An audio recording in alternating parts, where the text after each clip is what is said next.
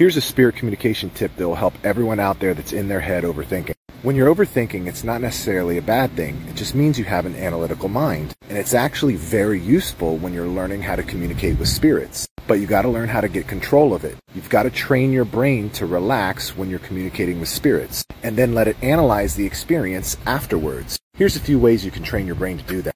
If you're overthinking during spirit communication, it just means that your brain is hungry for data, and you need to feed it. So go out there and start taking up new hobbies, learning new skills, reading books. Do whatever it takes to satisfy that analytical part of your brain. That way, when you're communicating with spirit guides or loved ones, you can tell that part of your brain to relax. And it will, because it trusts that you're going to feed it later. And then I encourage everyone to analyze their spirit communication experience after it's completed. This is going to bring insights into how you're actually receiving the communication. If you want more help, make sure that you get my free spirit communication guide. Details are in my profile.